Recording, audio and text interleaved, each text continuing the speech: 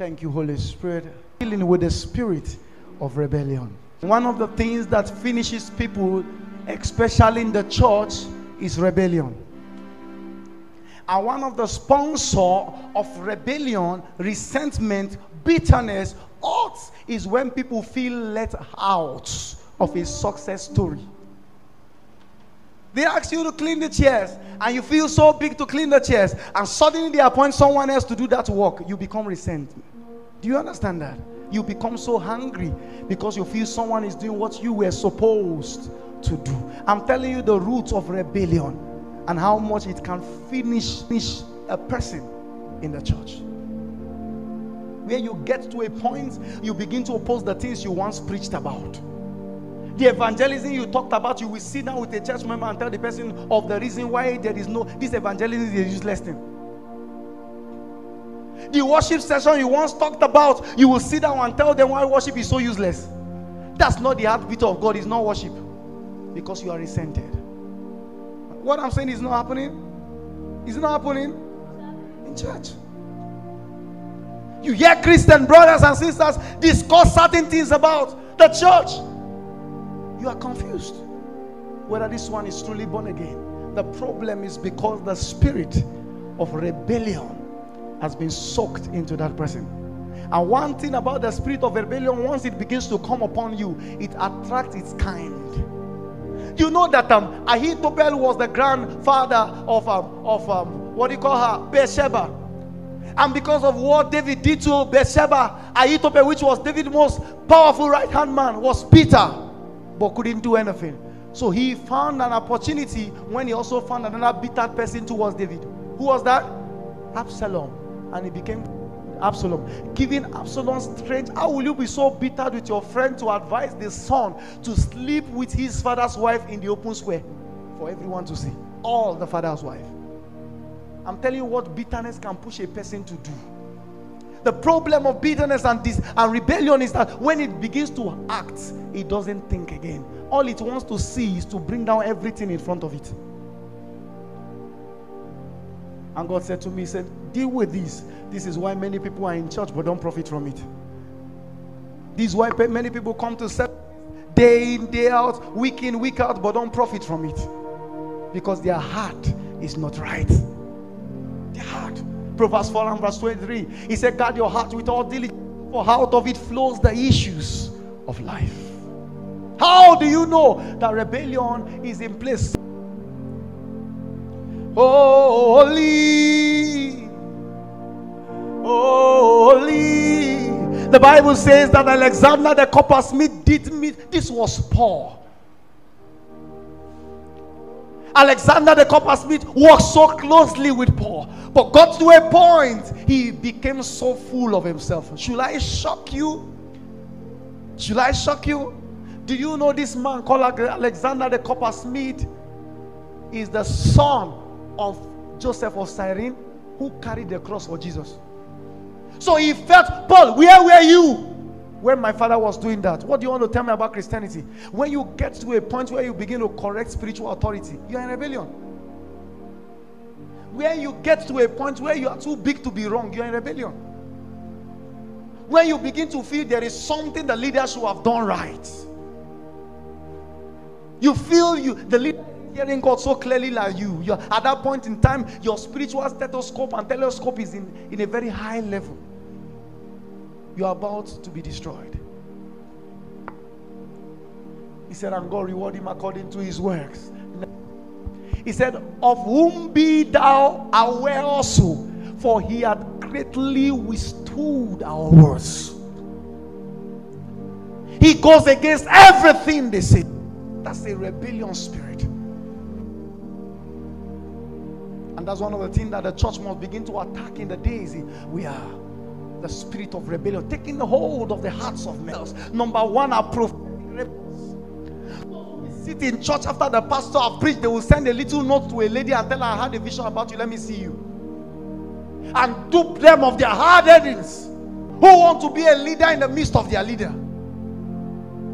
When Jesus came to the scene, John the Baptist said that I may decrease and he increased. Even when his guys came to tell him, don't you see this man is taking your shine? He said, is this time? my joy is that He may decrease and that He may increase. Prophetic rebels. They give you prophetic word of how the Spirit of God has left the church. And how stupid they could be is that you see people go to their leaders for prayers. The same people that God has left. Prophetic rebels. We have financial rebels. Their job is to look for lapses in the ministry and use that as an arrow to finish a church, finish a man. Financial rebels.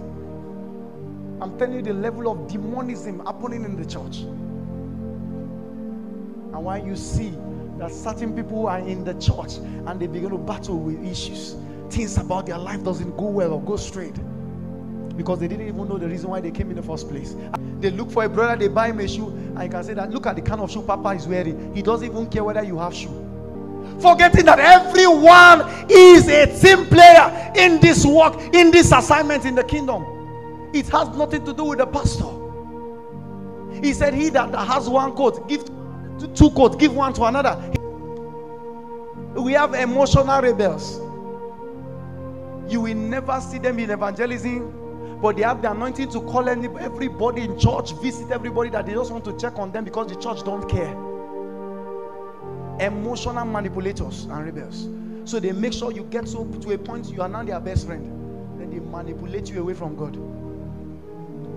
When they call, let's all go out to check on people, you will never see them. Is the one they like to do what? Personally. Then you will never see them. Are we together? Rebels. Rebels. Rebels. Rebels. We have physical rebels. You say, let's leave our voice now. Pray the Holy Ghost. Pray with fire. That's the time you're singing, holy. You are a rebel. You are a Confucianist.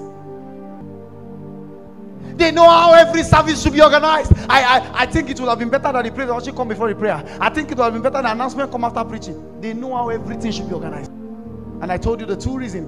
When one, people are so full of themselves. Two, people have absolutely lost God consciousness. They don't even know that everything I'm doing here is for the sake of God. And number three, when they feel left out of a success story, they don't care. They want everything to go down. They want everything to go down. That's why one of the things every genuine pastor, every genuine leader must pray for is not just to be a gifted man, but to have the gift of men.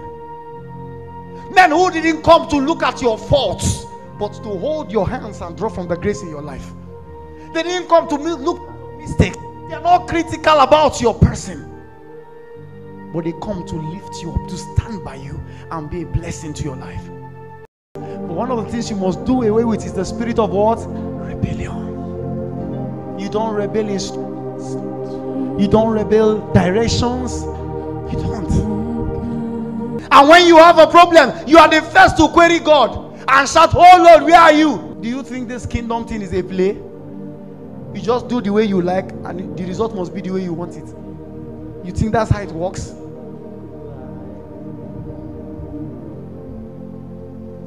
You are bound by an allegiance to the king. There are consecrations that services certain graces. When you see graces that are working, there are consecrations that services it. They are not cheap. If you are in any political group, break away from it. Did you come to church because of the person? Why should they recruit you into the army? Break away from it. Rebellious people will always look for people that are weak in their weak moment to buy them into their company, buy them into their opinion, buy them into their ideology. Be a contributor everywhere you find yourself. Pray every day and say, Lord, bless me to be a giver. Bless me. Bless me. I pray for you. May your name be mentioned in places of greatness. May you not meet in life those you are supposed to miss. Amen. And may you not mix in life those you are supposed to meet. Amen. You will understand this prayer someday. I pray for you.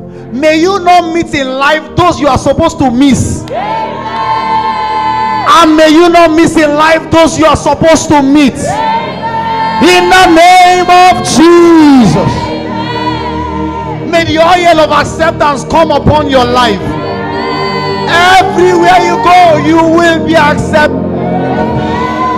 All over the nations of the world, you will be accepted. Why people will be compelled to give to you is when the oil of acceptance is on your life. That's why when the devil wants to destroy the life of a young man or a young woman, he puts what we call the spirit of what? Rejection. That alone is okay for him. Everywhere you go, people just hate you. People just don't want to. When the oil of acceptance comes, they will see your flaws and ignore it and make excuses for it just to bless you.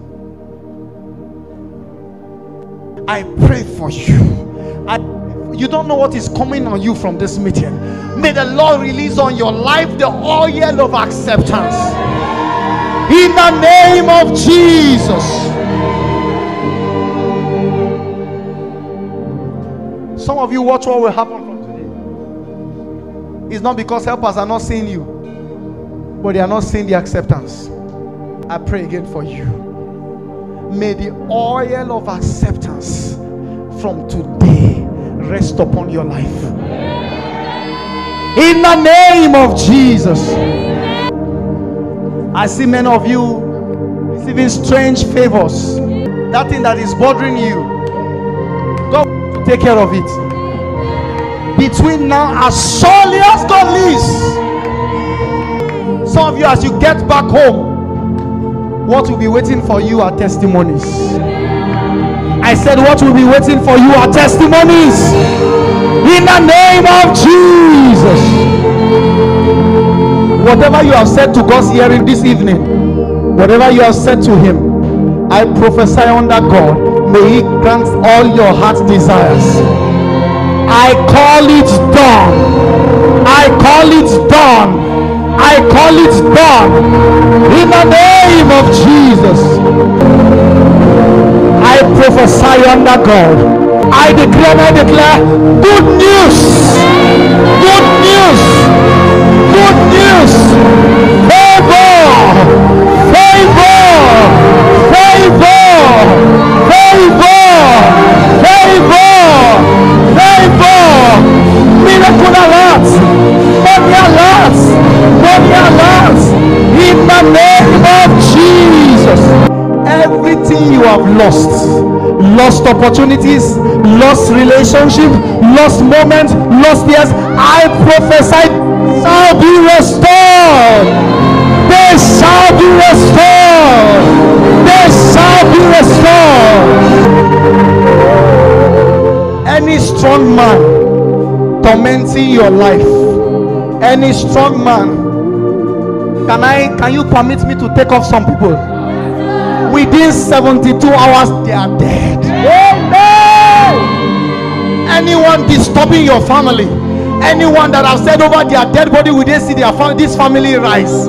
I prophesy under God, since they say they will not give you peace, they are rest in peace. Amen. In the name of Jesus.